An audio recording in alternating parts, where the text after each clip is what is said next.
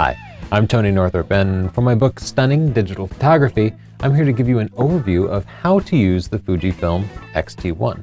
Now, Stunning Digital Photography is written for photographers using any type of camera, and as a result, I have to give kind of general instructions about how to change modes on your camera, select shutter speed, choose things like aperture priority mode, and I can't give camera-specific instructions. So that's what this video is for. This is the camera-specific instructions. But even if you don't have Stunning Digital Photography yet, you'll find it really useful, especially because the Fujifilm X-T1 is a really challenging camera. Whether you're a beginning or advanced photographer, it's unique in many different ways, so not everything is going to be intuitive about it. But let's get started, and we'll talk about maybe the most important thing, which is firmware updates. Both the camera and the lens require firmware updates, and most of you will get a camera that doesn't have the latest firmware updates. Now, because this video will be around for a while, I don't know what the latest firmware updates are, but I would search the internet for X-T1 firmware updates, and then check your camera to see if it has those latest firmware updates. To check your firmware, hold down the display back button here, and then turn your camera on. It'll load for a second, and then display the firmware screen. You can see at this time the current firmware is version 1.1. It's also displaying the lens firmware, so make sure that both are up to date, because Fuji does update them occasionally, and it will make a big difference in the performance of your camera. Now I'll talk about setting up your camera. This involves the physical controls of the camera. First of all, the lens and the camera are separate. It's an interchangeable lens system. So there's a button here that will release the lens. So hold that down and then just give your lens a twist counterclockwise to remove it. This exposes the sensor of the camera, which you don't want to leave exposed for too long. If you do take this off, you want to put a body cap on or replace it with a different lens. So when you go to reattach the lens, just look for that little red mark there and line it up with the red mark on the body mount. So I'll push those two together and then twist it clockwise until it clicks. Now it's safe and secure, and it shouldn't be going anywhere. I want to show off a couple of other controls. This particular lens has what they call optical image stabilization, OIS, and you can just see an off and on switch here. This just reduces some of the camera shake if you're taking a longer exposure. You pretty much can always leave that on. The only reason you might turn it off is if you're putting the camera on a tripod and you want to save some batteries. But even then, I don't find any problems using it while it's attached to a tripod, so you can pretty much leave it on and then just forget it. On the right side here, you can expose the SD card. This is the memory card that stores your pictures. The digital version of your film slides right in there, and then to eject it, just push it so it pops back out. The battery is located on the bottom. You can pull this slide in here to expose the battery. You have to charge it separately. It does not USB charge. On the right, you will see there is a connection for USB, which you can use to transfer images from your camera directly, and HDMI cable, which you can use to monitor the menus or video using an HDMI recorder, or more likely just hook it up to your TV to show off your pictures while you're on vacation if you don't have another way to show your pictures. And at the top there, there's a little slot for a microphone in case you wanted to record with an external recorder. This camera does have a built-in microphone, but the sound isn't going to be great. An external microphone will always sound better. Unfortunately, it doesn't have a headphone jack, so you can't necessarily listen to it while it's recording. On the front here below the X-T1 logo is the PC sync cable. This is a very, very old standard. We're talking like 100-year-old standard hookup to studio lighting or flashes, and you can still use it. It's compatible with all those systems, but it's also extremely unreliable, and I hate to use it in the studio because it will just fall out at times, and you'll miss your shot, and it involves lots of tweaking. You're better off using the flash hot sync up here at the top. To access the flash, just slide the cover off, and then slide in the flash here. Also note that the screen is articulating, so you can tilt it up so that you can hold your camera low and look down on it if you're taking pictures of something low to the ground like a flower, or if you're taking pictures over your head, you can tilt it back a little bit. It doesn't flip completely around for selfies nor tilt out to the side, but it's still pretty useful. Now let's talk about using the viewfinder. By default, when you just pick up the camera and turn it on, the display on the back will turn on and allow you to frame your shot or focus it by depressing the shutter button halfway. You can also hold it up to your eye. And by default, the viewfinder will turn on, showing you that just beautiful display that the X-T1 has. If you want to manually switch between the viewfinder modes, there's a button right here next to the viewfinder labeled View Mode. You can push this and it will switch between the display in the back to turning off completely and then to showing the information in the viewfinder itself. But for me, I always prefer to have it on automatic. It switches really well and saves a lot of time. Each time you push the View Mode button, it will switch between the different modes. You can control what you see on the display by pushing the display button here. Each time I push it, it will switch between a different mode.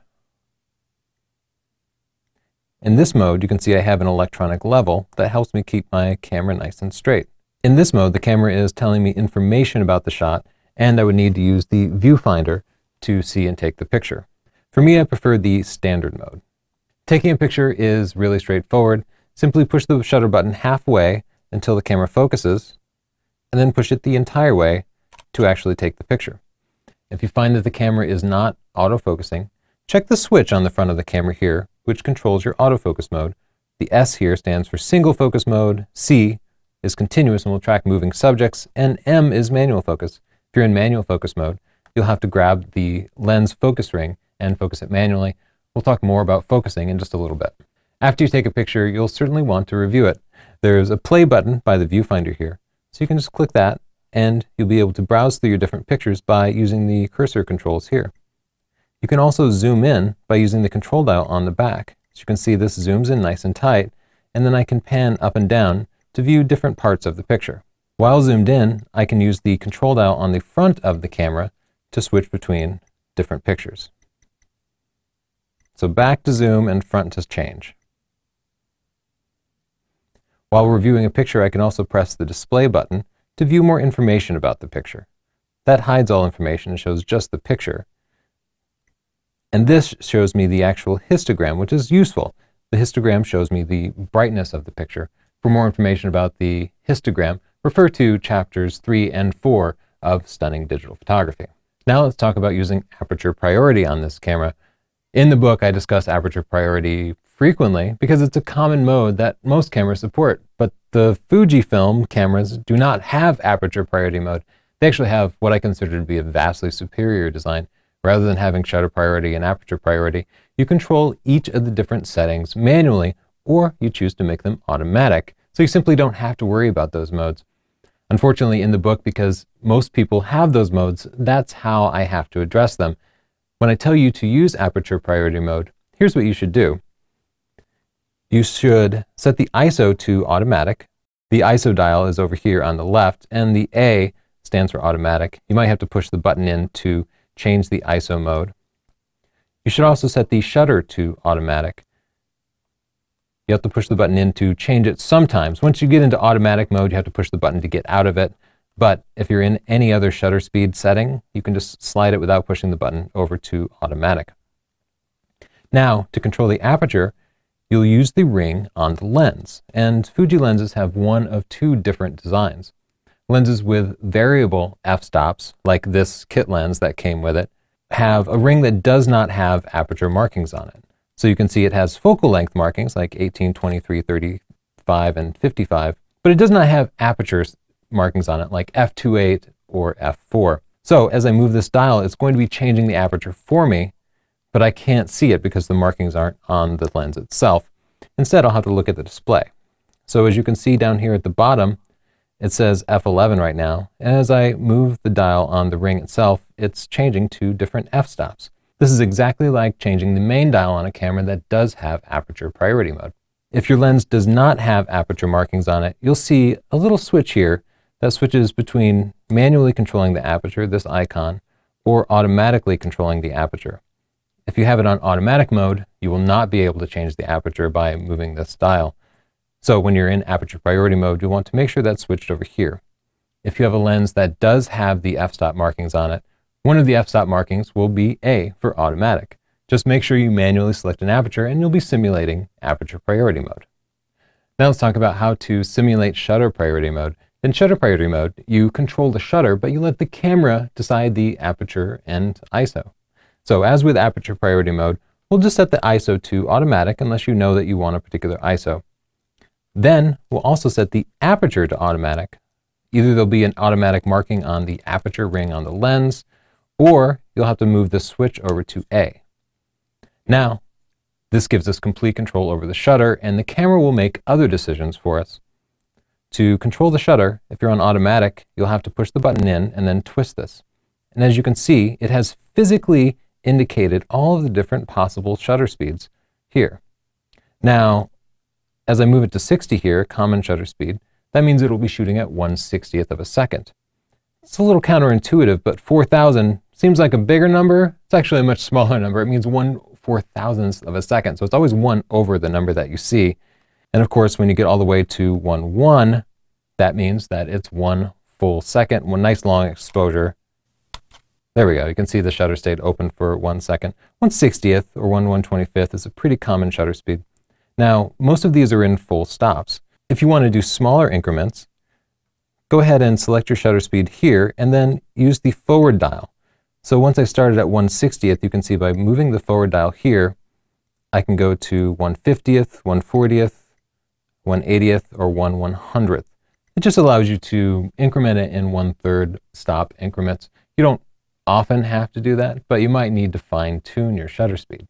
Now let's talk about how to simulate manual mode on the Fujifilm X-T1. In manual mode on a traditional camera, you have complete control over the aperture and shutter speed, and optional control over the ISO. You can use automatic ISO on many cameras. Of course, the Fujifilm does not have those different modes, so all you're going to do is simply manually set the aperture and shutter speed from the camera itself. So to simulate that, you will move the switch from automatic mode on your lens over to manual control. If your lens has f-stop markings on it, you'll just turn the dial to line up with one of the f-stops. For the shutter speed, you'll use anything except the A there. You'll just manually specify your shutter speed. And again, you'll use the forward dial to make smaller increments that aren't marked on the shutter speed dial. If you want to manually control the ISO, you'll take this left dial here out of automatic mode and switch it over to whatever ISO you want to use. Now we'll talk about using bulb mode. Bulb mode keeps the shutter open indefinitely. Could be for half a second or for 10 seconds, however long you happen to keep your finger on the shutter. The bulb mode is indicated with a B on the shutter speed dial. So I'll go ahead and push this button in since I have to move past automatic and it would lock on automatic. I'll get over to the B here. And now the shutter is going to stay open as long as I have my finger pressed all the way on the shutter. Now it's taking a picture, and you can see it starts counting for me, telling me how long the shutter has been open. This is useful for long exposures, for example, taking pictures at night, doing star trails, etc. As soon as I release the shutter, it's going to stop taking a picture. Now, you wouldn't want to hold your finger on the shutter for 2 or 3 minutes that it might take to get some star trails done, right? If nothing else, you would shake the camera a little bit, but frankly, I don't think anybody has that kind of patience nowadays. What you'll probably do instead is you'll use a remote. There is a port here for connecting an external remote, something you'll need to buy from Fuji if you can't find a third-party alternative. With those remotes, you'll be able to just lock the shutter open after putting the camera into bulb mode. I kind of addressed it already, but quickly cover how to change ISO. ISO is on this dial here, and if you want your camera to decide the camera's sensitivity, the sensitivity of the sensor, how much light it needs to gather to get a properly exposed picture, you can just put this in A, automatic mode. And until you fully understand ISO, that's the best place to leave it. To change the ISO, you'll need to push in the center button here and then twist the dial. ISO 6400 is the highest native ISO. H1 is equivalent to ISO 12800, and H2 is equivalent to ISO 25600. The X-T1 shows the current ISO on the back and near the bottom right corner. For more information about using ISO, refer to Chapter 4 of my book, Stunning Digital Photography. I'll tell you everything you need to know about what ISO means. Now let's talk about controlling the shutter on the Fujifilm X-T1. There are several different shutter modes, and we'll start with single mode. You can see this dial here gives you control over the shutter. S is single mode, which means when I push the shutter down, it takes one picture. If I keep holding it down, it's not going to take more pictures. It just takes the one picture. If you want to shoot continuously, which you might do for sports or portraits or just about anything, it's always good to get a couple of shots. Just move this dial to CL or CH. CL is continuous slow shooting. CH is continuous fast shooting. Think of it as like low speed and high speed.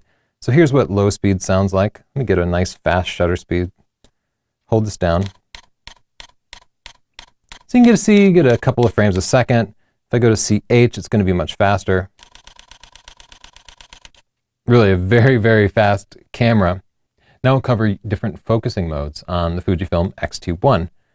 Whereas most cameras have focusing mode dials like manual focus or automatic focus on the lens, on the Fuji it's mounted right here on the body. And you can see this switch here has 3 modes, M, C, and S. M is manual focus mode. If you're old school and you want to manually focus, maybe you're doing macro photography or landscape photography, you'll switch that to M, and then you'll control the focusing on the lens right here. If you want to continuously focus, tracking a moving subject, you'll put it on C. And then, by default, the camera will automatically focus when the shutter is depressed halfway. So you can see here, it tries to focus on the subject, and then if I get closer, it'll keep trying to focus on that S right there, and it's doing a pretty good job. But you'll notice that in continuous focus mode, it kind of hunts. It's always searching for a moving subject, even if the subject is still. The third mode is S. We'll switch it over to S mode, and that's single focusing mode. And this is what I use most of the time with this camera. With single focus mode, it will search for focus, and once it finds it, it will just lock in. Well, there you can see it's not getting focus. So it's giving me the AF warning. That means I can't autofocus. There's a problem. It's just a warning that it couldn't successfully find focus. But I'll move to something a little contrastier, like this display back here. There you go. I got a green box and a beep, and that means good. It was able to find focus.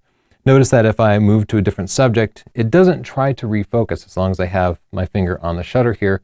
In continuous mode, it would be always trying to refocus, but in single mode, it finds it and then stops. Now let's talk about changing the focusing points. With the X-T1, you can focus almost anywhere in the frame. It's one of the best parts of this and other mirrorless cameras.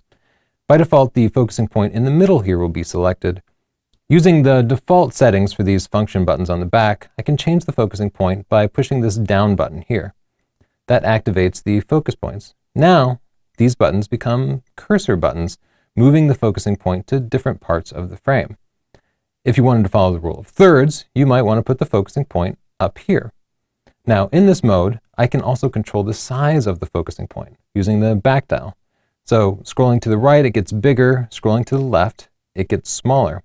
Now, the smaller size is more precise, and you might want that precision for, say, using a lens with shallow depth of field, like the 56mm f1.2 if you're doing a portrait. You'd want to make it a small cursor and put it right on the subject's eye so that the focus was very, very precise. If you were to use a larger focusing point for that, well, it might focus on their forehead or their nose, and it could ruin the shot. However, with this camera, smaller focusing points are also much slower and less reliable. So there's a trade-off there between precision and reliability. And in general, you want to use the biggest focusing point you can whenever possible. The X-T1 also has face detection mode. To turn that on, I'll hit the Q button here to bring up the quick mode menu, and then scroll down to face detection. With this selected, I can move this back dial here to turn face detection on. Now, if there's a person in the frame, it will lock onto the person's face, hopefully, and try to focus on it. Face detection mode is really useful when you're taking portraits. However, once you turn face detection mode on, you'll find you can no longer move the focusing point around. I'm pushing that back button and it's not letting me change the focusing point like it should. So you'll have to go in and turn face detection off on a regular basis if you're switching between people and other subjects. Now with face detection on, it can still autofocus, but it's just going to kind of use that center focusing point, and you don't get the option to try to move it around. So generally, unless I'm taking a picture of people, I'll leave face detection turned off. I prefer to always use a single focus point and specify where it should be. The X-T1 also has a more automatic mode where it tries to use logic to figure out where in the frame you should focus. It's a good choice when you hand the camera to somebody else, but for the most part, you should choose your own focusing point.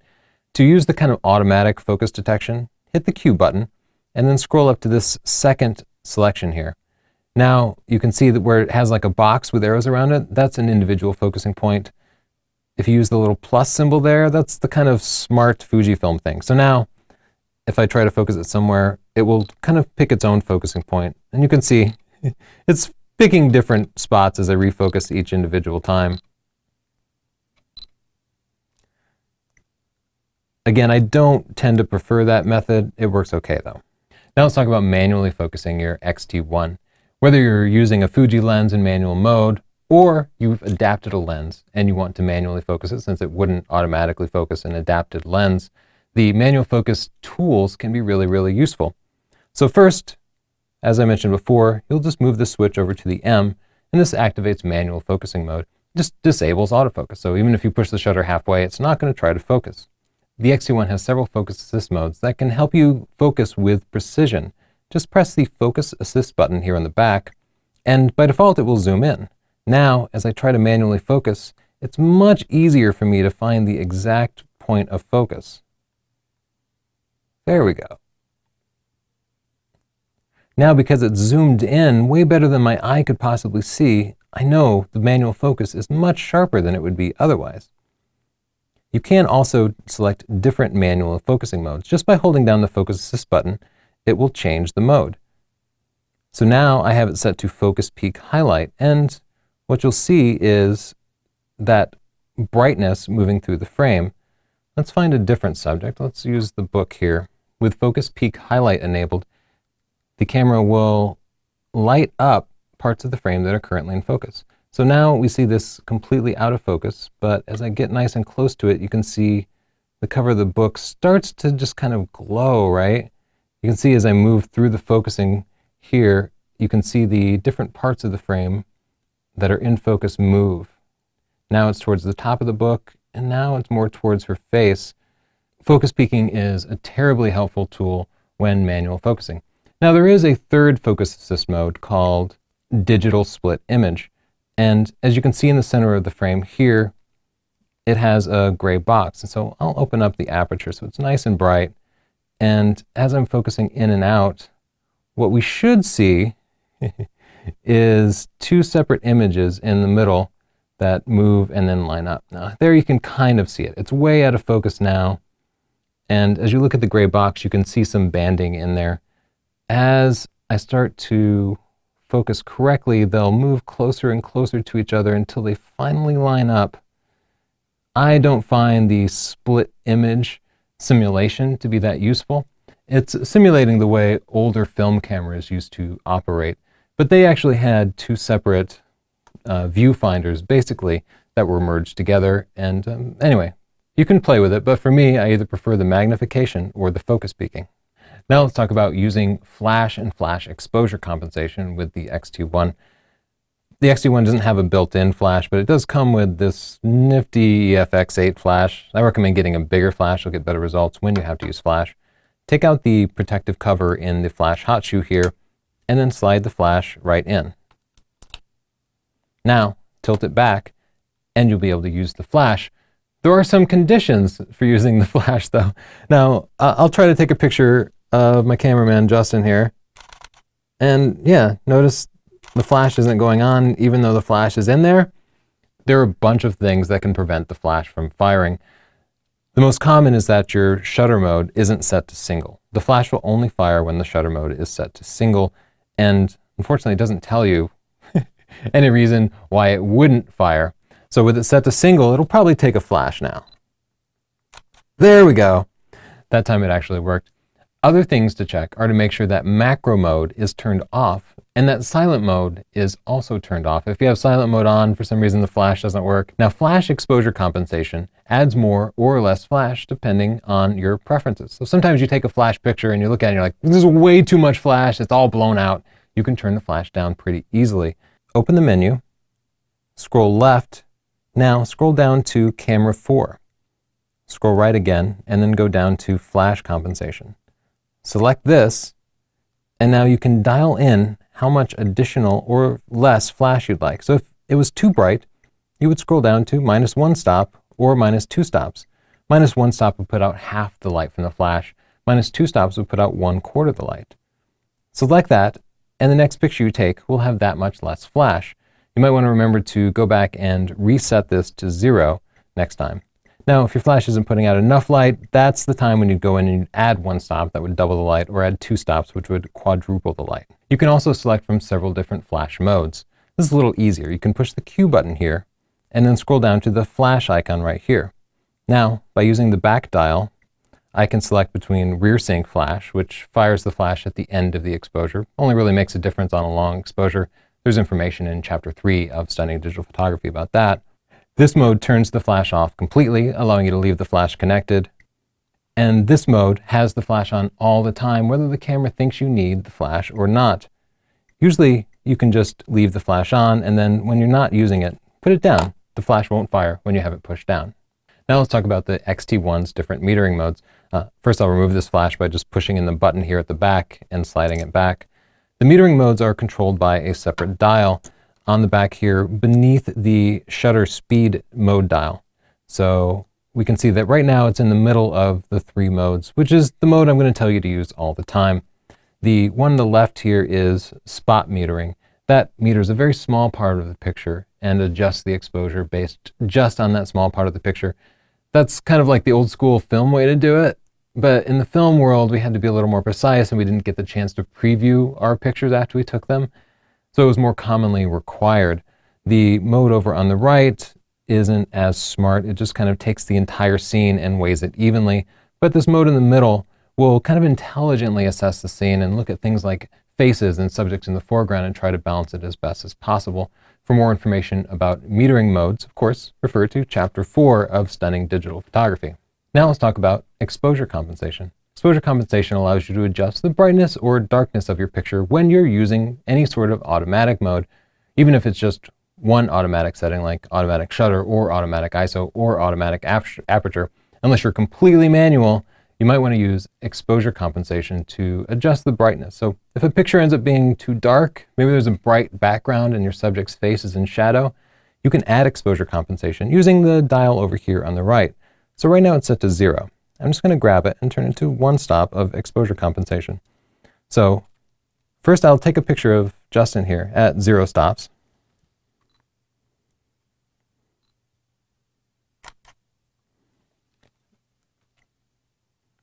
That's the properly exposed picture, and it does look pretty good. But imagine I thought it was too dark. I would add a stop of exposure compensation and take the picture again.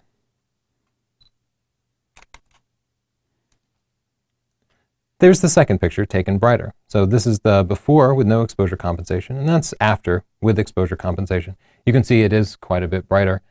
The Fujifilm is nice because it will preview the brightness of the display as you adjust it. So if I add in -3 stops, you can see the display gets really dark, and it gives you a good idea of how bright your final picture is going to be. For more precise expectations, hit the display button until you see that histogram there. Now, this little histogram here will move around as I adjust the exposure compensation up or down. You can see it moves left as the picture gets dark, and the histogram moves to the right as the picture gets brighter and brighter. Now let's talk about bracketing with the X-T1.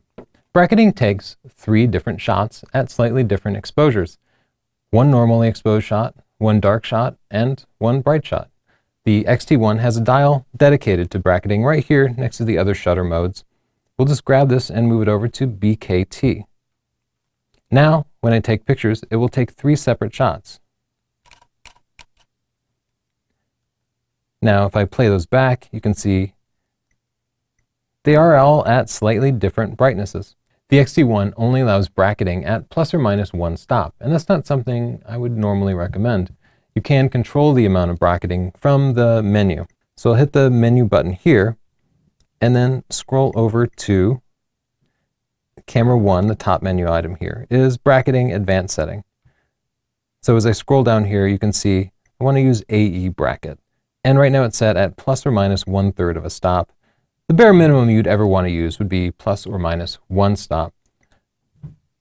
So the next time I took pictures, it would take 3 shots, each at 1 stop of exposure difference. Now, in the book, Stunning Digital Photography, especially in Chapter 11, I talk about using bracketing at ±2 stops, usually, and often bracketing at 5 different exposures instead of just 3 different exposures.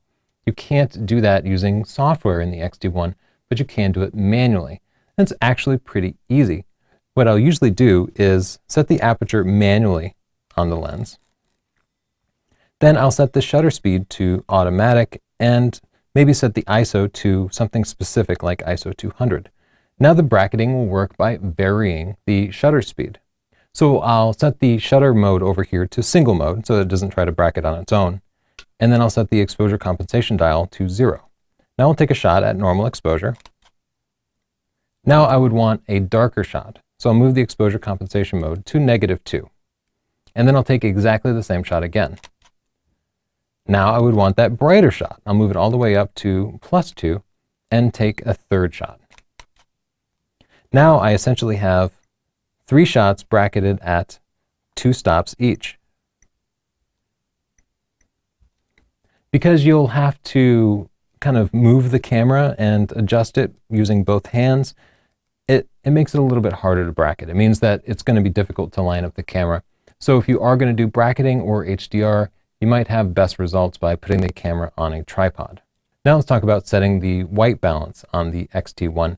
White balance controls how cool, blue, or warm, orange your picture is, and the X-T1 fortunately has a great auto white balance setting. And I'm going to tell you just to use auto white balance all the time. But I'm also going to tell you to shoot RAW. RAW images keep all of the data captured by the sensor and allows you to adjust the white balance later using software like Lightroom. If you're interested in Lightroom, of course, I have a book, Tony Northrup's Lightroom 5 book for photographers, so check that one out. If you want to manually adjust the white balance, you can push the Q button here to pull up the menu, and then go to the upper right corner. Right now you can see it says white balance auto, but I can change that to a variety of different modes. The sun icon here is for an outdoor sunny day. This is for a cloudy day. This is for fluorescent lights in different color temperatures, for incandescent lights, and of course for underwater photography. Again, you can get yourself into a lot of trouble by setting the wrong white balance, and the camera usually makes intelligent decisions. You can also change it later, so white balance auto is almost always the right choice. Now let's move on and talk about using the diopter. If you're a glasses wearer, the diopter allows you to adjust the viewfinder here so that you can take off your glasses when using your camera. I'm wearing contacts right now, but I can't stand to take pictures when I have my glasses on because, you know, it holds the camera away from your face a little bit and it just makes it kind of hard to see. So I would rather adjust the diopter to my prescription strength so that I can see through the viewfinder without using it. The diopter is this dial over here, and you can just twist it. So what you'll want to do to adjust the diopter, if you wear glasses and don't want to use them while taking pictures, is take your glasses off, put the camera up, autofocus on something, and then with your other finger, adjust the diopter by clicking it until everything looks sharp to your eye. Now the opposite side of this is what happens when the diopter is incorrectly set. Sometimes it can get bumped, and what will happen, the symptoms will be you'll be trying to take pictures and everything will be blurry, except when you actually take the pictures and focus. So you'll be like, why does it look blurry when I look through the viewfinder? It's the diopter is at fault. So again, you would just repeat that process exactly as if you were a glasses wearer. Look through the viewfinder, autofocus, and then adjust the viewfinder diopter until everything is sharp. Now let's go on and talk about recording video. The X-T1 can record HD 1080p video at 60 frames a second, making it a pretty capable video camera. Focusing can be a little difficult, but overall, it's a good video camera to have when you need it. All you really need to do to activate video is to hit the record button here. It's not the easiest button to push. It's actually really hard to get to, but when you push this button, it will start to record. Hopefully, there we go. So now we can see it's recording.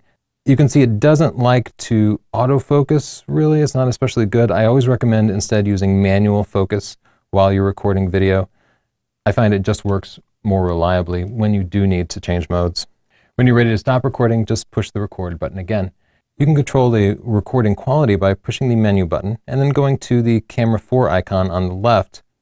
You can see the last setting here is movie setup. So as I select that, gives me a couple of different options. The movie mode allows me to choose between 60 frames a second, 30 frames a second, or dropping down to 720p, which is the lower resolution that would take up less space and have less sharpness to it. Pushing the back button here brings me back a menu, and here I can adjust the microphone levels, which are usually best left at automatic. Or I can control whether the port back here is used for an external microphone or a remote shutter release. You can manually set that between these two options here. It won't automatically figure it out. So if you switch between using a remote and a microphone, you'll need to go in and change that. Now let's talk about formatting the memory card. I like to format the memory card every time I unload pictures from my camera so that my memory card doesn't accidentally fill up. You can format the memory card by hitting the menu button here and then going over to the settings menus. You can see the very last option on the settings 3 menu is format. So I'll scroll to the right here and it will warn me this will erase all your data. Pretty scary, right? Better make sure you've unloaded that. Now I'll click OK and it will begin the formatting process. If you accidentally format your memory card, hope isn't lost. Look up a tool called PhotoRec on the web and you can use that tool to recover your pictures. Now I'll show you how to set up the X-T1 to shoot RAW images. The X-T1 can capture either JPEG pictures or RAW pictures. JPEG pictures are useful for sharing on the web. They're highly compressed, and when you take them, you don't have to do any editing before you share them. RAW images capture every bit of detail that your original sensor saw. Therefore, you can change the white balance, edit it, adjust the colors, put in a film effect without losing anything at all. Or if you decide you don't want any of those effects, like a film effect that you might apply to the JPEG, you can do that. So you can undo any change. For that reason, I always recommend shooting RAW, even if you decide to use the film simulations. You can configure Lightroom, for example, which is described in my book about Lightroom. You can configure Lightroom to apply those film effects in post, but allow you to make that choice in post-processing at your computer rather than at the time of shooting. In other words, it allows you to undo things. So RAW is really easy to turn on. Hit the Q button and then scroll over to the third column, second row. Right now it says fine. I can push the back dial here to switch between normal and then RAW. RAW F takes a fine JPEG picture, fine is the best quality, and a RAW file. So you kind of get the best of both worlds, but it's capturing 2 pictures at a time. Lightroom would automatically group those 2 pictures together, so it's not too much extra trouble, but it does use extra storage. Most of the time, I just shoot RAW with no JPEG image. RAW files tend to be larger, but as I said, the quality is better. You can slow your camera down, you won't get as many pictures on a card, but at the same time, even if you want to edit your pictures years and years from now, you'll be really glad you shot RAW. Now let's talk about using the interval timer on the Fuji. In chapter 10 of Stunning Digital Photography, I describe night photography. And one of the things you can do is use the interval timer to create beautiful, beautiful star trails. Now, in that chapter, I'll describe using a remote shutter release with a timer built in, but you don't have to do that because this camera has an interval timer built in. So I'll hit the menu button here and scroll over and down until I get to camera 2 here. And then right below self timer is interval timer shooting. So I'll scroll to the right here and select this. And now I can select the amount of time that passes in between each picture. So scrolling up here, you can see I'm selecting the number of hours. So you could take a picture every hour if you wanted to do a long-term time lapse, for example. Now I'll scroll to the right and select the number of minutes. If you wanted to take a picture every 4 minutes, that's what you would select. Let's go back down to 0 and just take a picture every 1 second.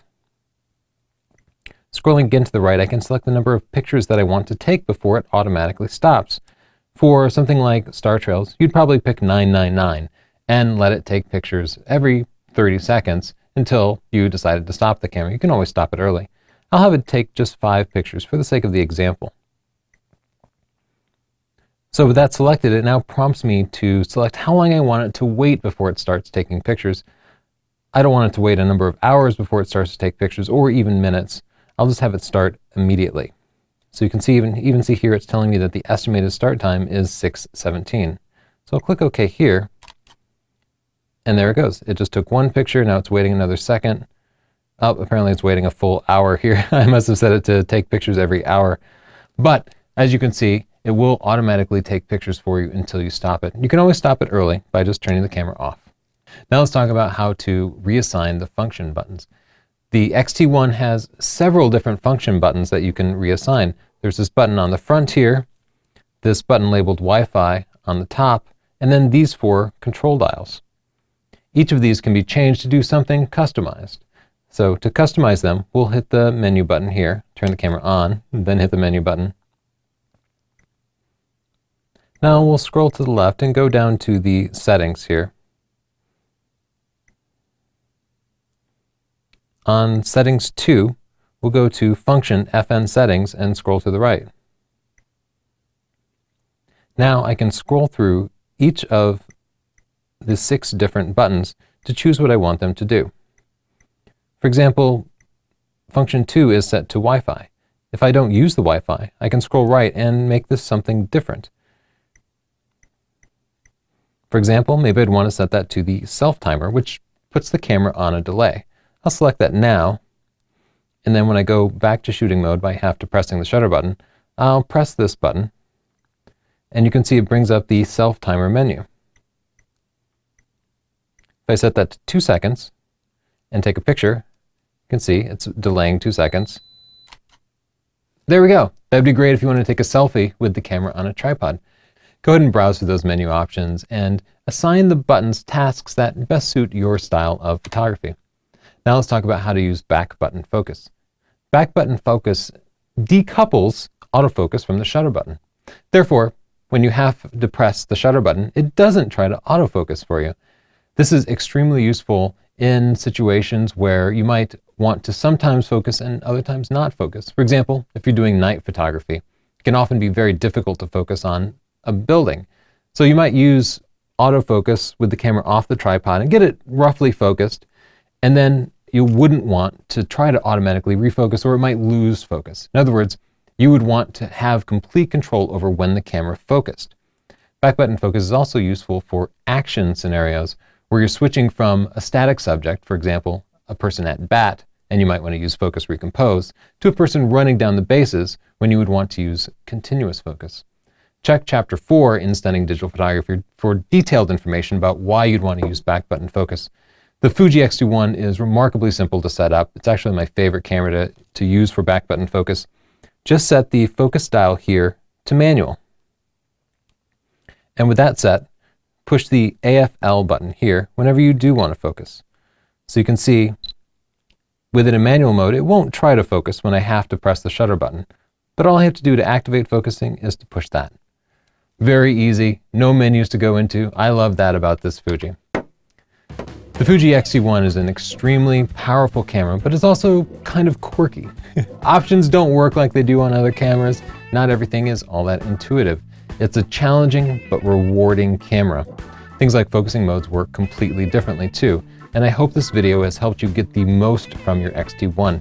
Of course, learning the mechanics of the camera is a very small part of photography. Things like composition, lighting, action, planning, posing, expression. These all mean much more to the quality of your pictures, and if you want to learn those, check out my book, Stunning Digital Photography. If you're not into books, don't worry, it has 9 hours of video. You can choose to read the book, or watch the videos, or better yet, do both. It also comes with social groups like a Facebook group, where other people will help to support you.